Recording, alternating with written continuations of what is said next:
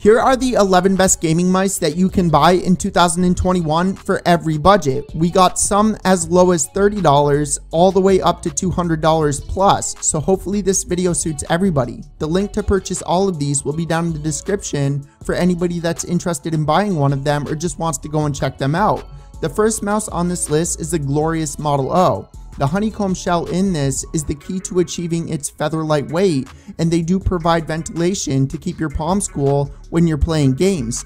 The DPI in this mouse can be set through the application and goes all the way up to 12,000. It does have 6 programmable buttons on the mouse as well that you can use in games and will cost you $50 as of the time of me making this video because it is on sale, but normally it costs $85. The second mouse is the SteelSeries Aerox 3, which is wireless. This mouse again has the honeycomb shell, and a trend that you're going to see throughout this video. This weighs 66 grams and has one of the quickest wireless responses out there because of the Quantum 2.0. The battery life is 200 hours and does have USB-C for ultra fast charging. Again, this one has 6 programmable buttons and the max DPI is 18,000. This mouse is going to cost you $100. The third gaming mouse on this list is the Razer DeathAdder Pro gaming mouse plus the mouse charging dock Chroma gaming mouse bundle. But if you want to save $40, you can buy the mouse alone. This is one of the best selling mice out there.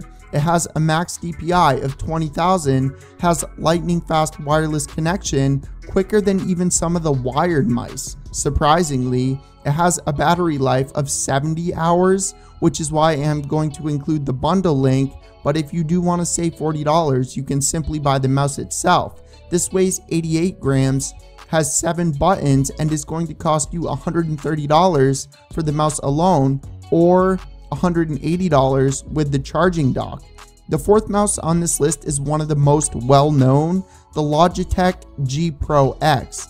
Out of all of these, this would be my #1 recommendation for the people that ask what mouse I would recommend in the comment section. A very large majority of esports players use this. Again, this has the most updated wireless connection for ultra fast reactions. It weighs 63 grams, which is surprising since it's not a honeycomb shell. The battery is going to last about 70 hours. The DPI goes all the way up to 25,600. It has 5 programmable buttons and is going to cost you $223. I recommend this most out of all of these, because although you're never going to be using 25,000 DPI, since moving the mouse a hair would cause you to do a 1080 inside of a game, but a mouse with a sensor that big is so precise and accurate that it's nearly impossible to not have your movement be exactly where you want it to be. The fifth mouse on this list is the exact same thing as the first mouse, but wireless, that being the glorious Model O.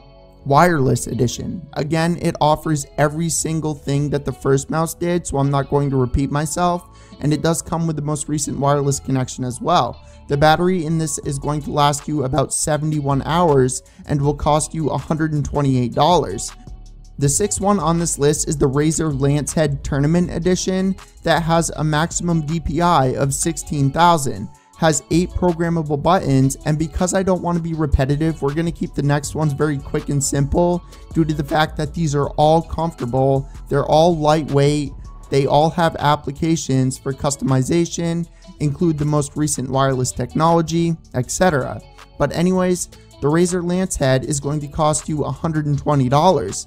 And before we move on, as always, if you're new to the channel, don't forget to subscribe, and leaving a like is always appreciated if you enjoy, or dislike the video if you don't.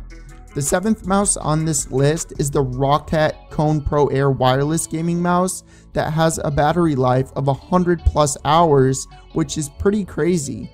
This weighs 75 grams, does have USB-C for ultra fast charging, and offers 7 customizable buttons. This is going to cost you $130. The eighth gaming mouse on this list is for people on a much lower end budget. The HyperX Pulsefire Haste will cost $50.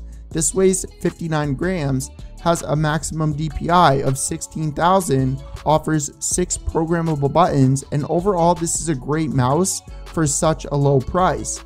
The 9th mouse on this list is a Logitech G Pro, basically identical to the G Pro X but an older model, and it only has a DPI of 16,000 rather than 25,600.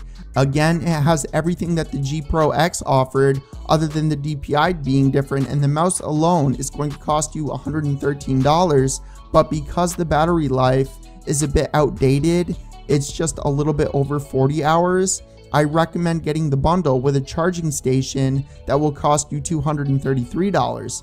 40 hours sounds like a lot until you forget to charge it one night and then it's not working the next day. The 10th mouse on this list is an honorable mention for my content creators out there like myself. This is a mouse that I own personally.